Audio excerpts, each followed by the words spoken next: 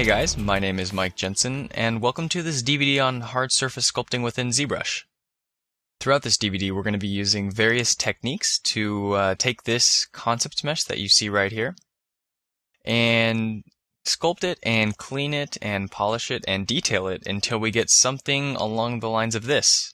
We're going to be using various techniques from ZBrush 3.5 R3 as well as ZBrush 4, including the H-polish and trim brushes and extraction and group loops from R3, and the new clipping brushes and shadow box features from R4.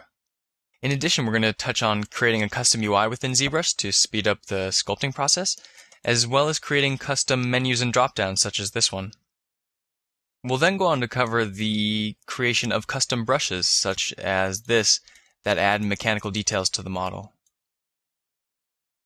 So we're going to start with a bit of concepting, and we're going to go over taking a very simple base mesh and bringing it to something such as this that gives us an overall representation of what we want to achieve that we can use to create our high detail model.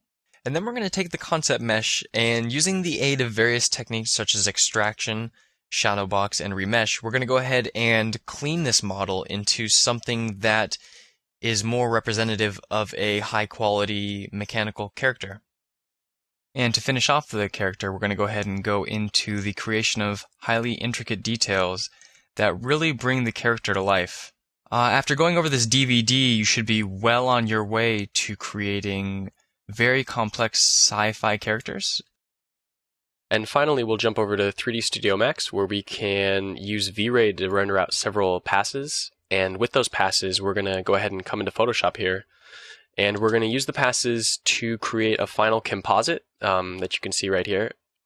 And we're going to add a lot of wear and tear to the character to make it appear all worn out. And so, without any further ado, let's go ahead and get started.